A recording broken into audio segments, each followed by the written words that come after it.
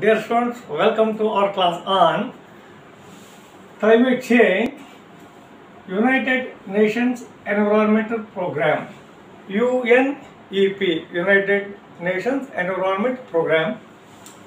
Impacts of climate change. How can we adapt?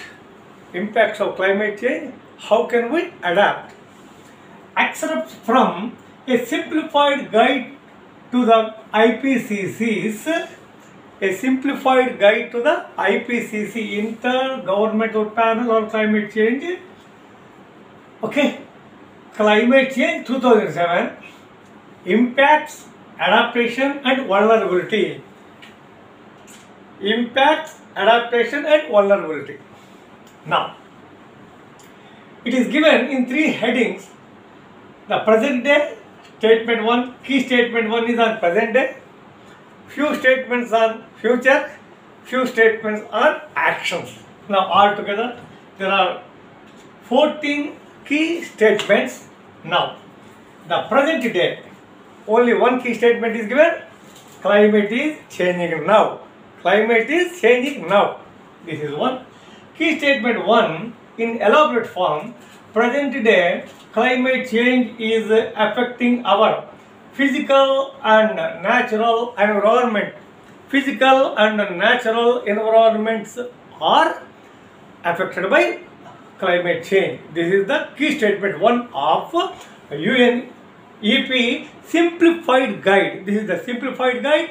Now, I would like to enlighten you on certain facts that were mentioned in the key statement 1.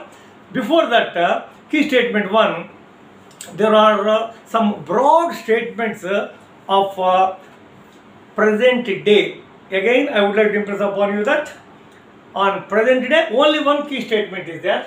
Next, few statements on future and few statements on adaptation or actions. Now, only one statement is there on present day. What is the present day? Present day is climate is changing now. That's it. The key statement I have read twice. Now, see, the Intergovernmental Panel on Climate Change, Working Group 1, fourth assessment, okay, concluded that warming of the climate system due to greenhouse gas emissions is unequivocal. Global average annual temperatures increased by 0.76 degrees centigrade between 1850 and 1899 and 2001 to 2005. The warmest year was 1998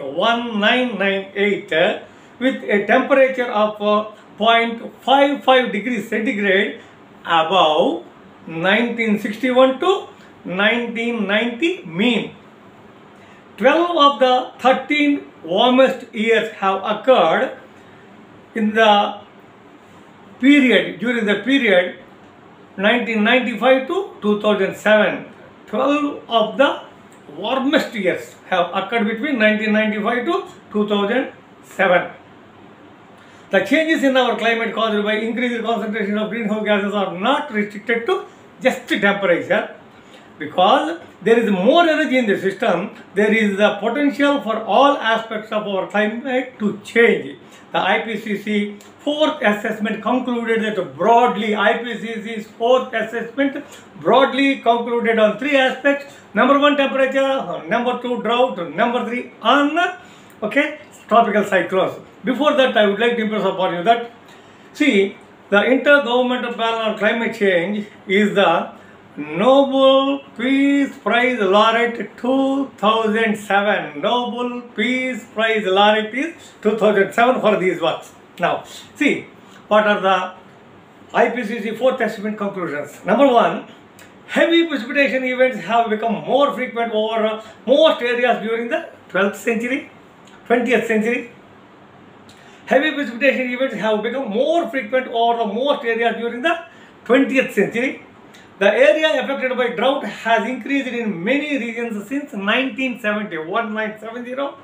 Intense tropical cyclones activity has increased in some regions since 1970. 1970. Now, key statement 1. I would like to impress upon you once again that key statement 1 is the present day climate change is affecting our physical and natural environment. Only key points I would like to stress in the key statement 1. Now, physical and natural systems around the world are being affected by regional climate changes, particularly temperature increases. These temperature increases are very likely to be the result of anthropogenic emissions of greenhouse gas emissions. Now, most evident are reductions in snow, ice and frozen ground, which in turn are leading to enlargement and increased numbers of glacial lakes and increased ground instability in permafrost and mountainous regions. Although the greatest reduction in the ice extent has occurred in Arctic, some of the most obvious changes have been in tropical mountain environments. This is the first excerpt. The second excerpt of the key statement 1 is there is extensive evidence that recent warming is strongly affecting terrestrial biological system, including such changes as earlier timing of spring events, for example, leaf unfolding, bird migration and egg laying, of course, and shifts in the ranges of plant and animal species. In the oceans and mainly at the high latitudes, we can currently observe shifts in ranges and abundances of algae, planktons and fish. Probably the most important effect of increased greenhouse gas emissions in the oceans is which have become increasingly acidic. The oceans have become increasingly acidic as the seawater absorbs carbon dioxide, forming the carbonic acid.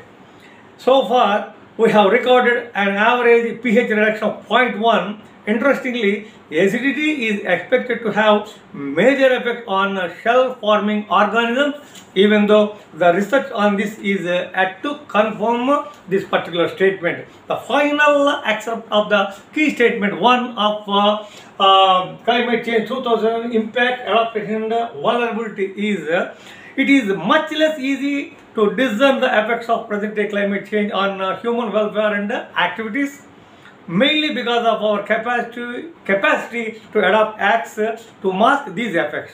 Areas where we can discern include increases in forest fires in northern high latitudes, earlier spring planting of crops, and increased human mortality during the heat waves. Very interesting statement. I am not saying that these are the statements of IPCC, Intergovernmental Panel on Climate Change, which is the Nobel Peace Prize laureate, okay, of 2007, Nobel Peace Prize laureate. Now, another important point I would like to say, final statement is, it is estimated that the heat wave of August 2003 in Western Europe resulted in 35,000 deaths. This was the hottest summer on record, and analysis suggests that human influence has at least doubled the risk of a heat wave of this magnitude or greater, which is very unpalatable even to imagine, which is very difficult to digest till it had happened. This is what the key statement 1 says as far as IPCC's report is concerned. Thanking you very much.